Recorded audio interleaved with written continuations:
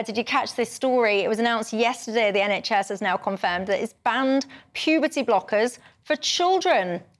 Good is what I say. I would even question why on earth this was approved to be allowed to be given in the first place. Sometimes I do wonder what on earth our country is coming to. Anyway, Miriam Cates, she was speaking out about this earlier on today. Let's have a listen.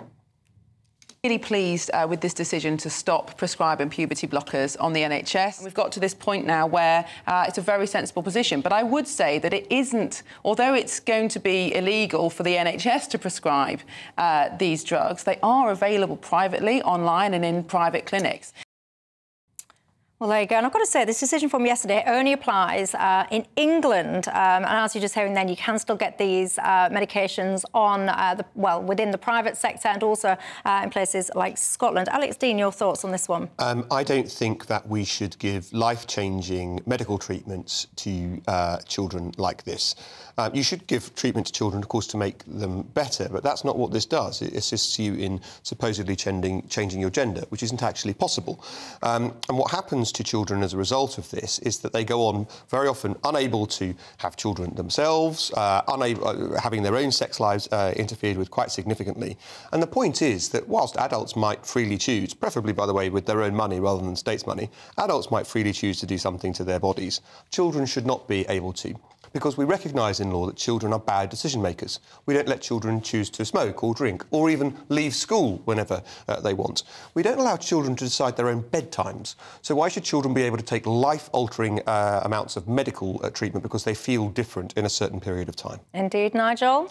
I'm in favour of this on the basis that what the advice was, the medical advice, was that there's no evidence that these are safe, and also no evidence that they are clinically the right thing to do. So I'm prepared to go along with medical opinion on this, and if they're saying there is a question mark over whether or not they will harm children, I'm not convinced they will, by the way, but if there's a question mark over it, I'd prefer to take the advice of doctors than anybody else on this one. Yeah, and I've got to say, there's been a lot of pushback from people that do think that these children should be getting these blockers, because I've seen a lot of it, people coming out and saying that the people that are in favour are saying these are safe, they're basically, they don't cause harm, they don't cause lasting damage, and they actually think that it's going to cause more damage to the children that are gender confused to actually allow their bodies to develop. And they would actually say this is a very cruel policy, inhumane policy, and they would encourage people to be trying to fight this policy. Well, Stonewall, for instance, has come out today against this. That's what they're saying. And that may be true. The point I'm making is that if you get medical advice that this is not a good idea because we don't know enough about it, I think that at that stage you follow the medical advice. As Miriam Case pointed out, there's nothing to stop you going privately. If you're determined to go and do it, you could go privately. When it comes down to what children should and shouldn't do, I don't think you put age limits on whether a child might want to change gender. What you do is you deal with the individual circumstances of that child. So you could conceive of a child deciding to change gender at 4? No, I'm not putting an age limit on it. That's my point. Why not? Because that's where we get into difficulties. Is 4 the right age? Probably not. Is 15 the right age, or should it be 16? You get into an area where it becomes difficult. If you talk to teachers who go through this, I mean, schools have been dealing with this for years, and they've been dealing with it quietly, and they seem to find that they can get on with it quite well. I think there is room for agreement between us, to this extent at least, which is that when faced with the state saying, because there is inadequate or no evidence that this is safe, we're going to suspend it, in my view, the correct response from organisations like Stonewall, we can argue whether it's right they've been captured by this interest group or not, but anyway, when an organisation like Stonewall disagrees with it, to my mind, their response should be, here is our reasoned evidential case for why you're wrong, and we will seek to campaign to have the law changed in our favour. Instead, the response you get, certainly from the online warriors, is various kinds of bigots, transphobe, you're wrong, you hate people, you want them to die. No reason, no attempt to turn the case around, no attempt to say the decision has not gone on our way. Our role is to try and change people's minds and convince them that we are right. There you go. I'll come back to this in a sec, but for now, Nigel Farage is up at 7 o'clock. Nigel, good evening to you. I'm not hearing the programme. Could we get programme in Nigel's ear, please? Nigel, can you hear me? No, he cannot. I saw him, though, looking very handsome and raring to go. You can catch him at 7 o'clock tonight. You see, I'm a mum to a young one, and this kind of whole notion that children are being told or encouraged to believe or supported to believe that they can change their sex is something which really concerns me, because my biological son cannot suddenly become a biological girl or woman just because he feels like he's been born in the wrong body. And there's something about this, like if a child came to an adult and said, for example, you know, I feel like I'm really overweight, and they were starving themselves and they were on the cusp of anorexia, a sensible adult wouldn't be going, oh, yeah, you're really fat, let's reduce your weight. If a child came to an adult and said, you know, I'm really depressed and I don't want to live, a sensible adult wouldn't be saying, oh, you know, well, let me help you end your life, and so on or so forth. So, but there's something about this notion that when a child goes to a sensible adult and says, you know, I don't think, Mummy, I don't think I'm a boy, I think I'm a girl, all of a sudden these adults start indulging this and saying, well, maybe you are in the wrong body, let's give you this treatment, let's give you that treatment, let's put you on this pathway. It's absurd to me and very dangerous, and has the potential to absolutely catastrophically end life, and it's based on a fallacy. You cannot change your biological sex. You're absolutely right. You can't change your biological sex, but you can change your gender. And that applies to people under the age of 18 as it applies to people over the age of 18. Usually it's schools which are the first places where, if we're talking about children, that they come across it. So it may be the best result to come out of it would be a child saying, I want to change my gender, and talking to their parents. That is the best possible outcome.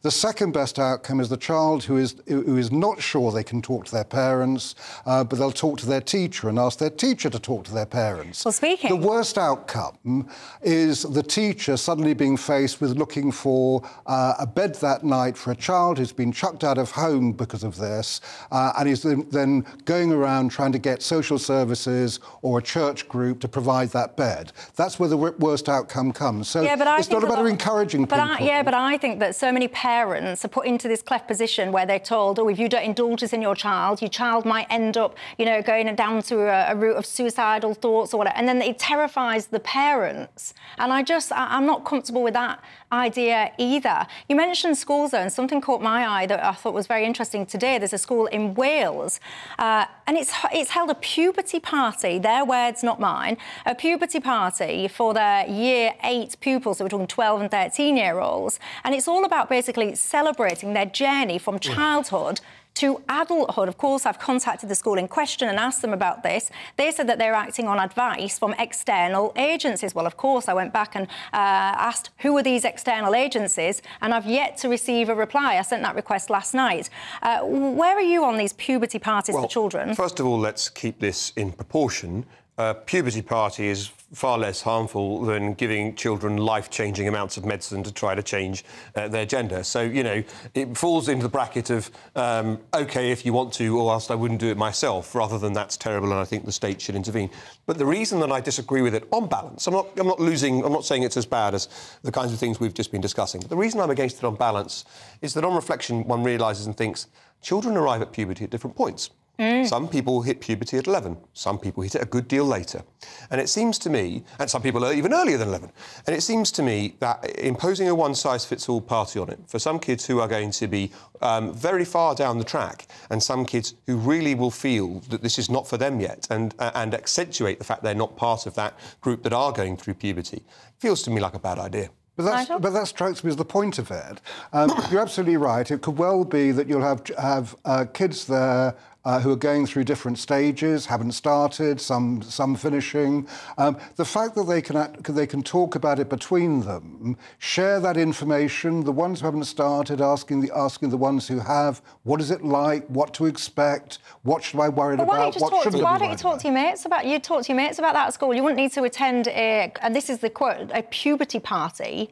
Well, we don't know even the head teacher says, so I'm not quite sure that the word party was the right one. Well, it's their words, not mine. That is a direct quote, and that's right. No, it is. Yeah, but the head says I'm not sure that she's not sure that was the right thing to do. So we don't know quite what a puberty party looks like. But the trouble is that however you dress it up.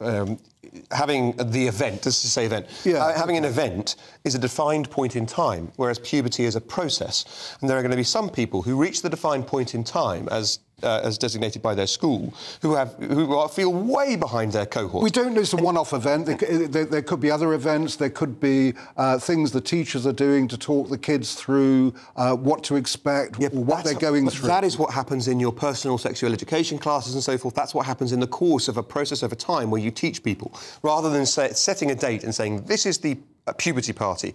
And I can guarantee you there'll be some people who will be... It's not just a nice, pleasant process, that, as you describe it. Some children are... some people, we've all been through it, and it's not a nice process. Some children are mean to one another. And if you haven't really developed in puberty by the time of your puberty party, you will be mocked by some of your peers. But that's why the school is the right place to do something like this, for that very reason, that you've got teachers around to make sure people aren't mean to each other.